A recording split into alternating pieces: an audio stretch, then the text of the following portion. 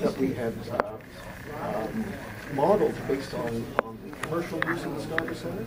Well, I would point to the fact that the residential use is as valid as the commercial development. The riders are there.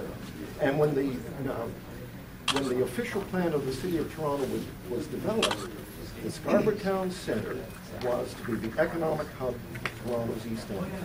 LRTs do not support the official plan of Toronto. And look at what York Region did. York Region was willing to build a subway to the Meadowlands that they call the Vaughan Metropolitan Centre.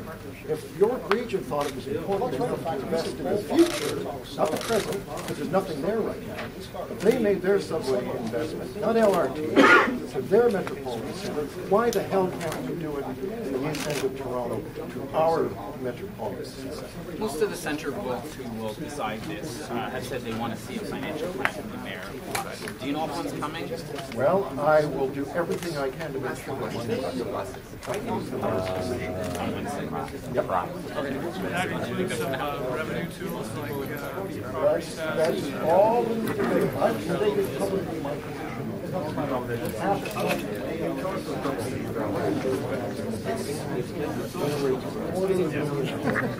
enough to get us going. The mayor shut down. Well, I think all ideas. But just the mayor's support matter, he just had a strong and said no taxes of any kind and a subway. How do you square that? Well, we'll see how persuasive this is. So you're going to do a plan? Like who's going to do, if there's going to be a business plan, Well, you know what? You're suggesting... It may be this. It may come down to this.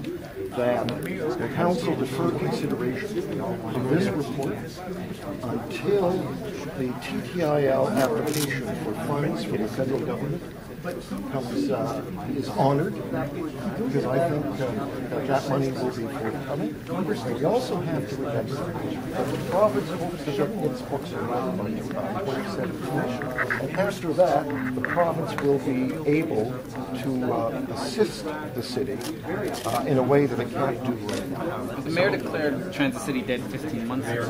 Well, we're not talking about 15 months ago. Like, we don't have to wait, because we've got boring machines already on Eglinton Avenue and on Spadina. So there's work in progress all this year. It's not that you're going to get the shovel in the ground tomorrow. That's absurd, at least for this part of the world. There will be a delay. Even if you said yes to LRT, there'll be a delay. Now, I think that the future is worse than 6 months.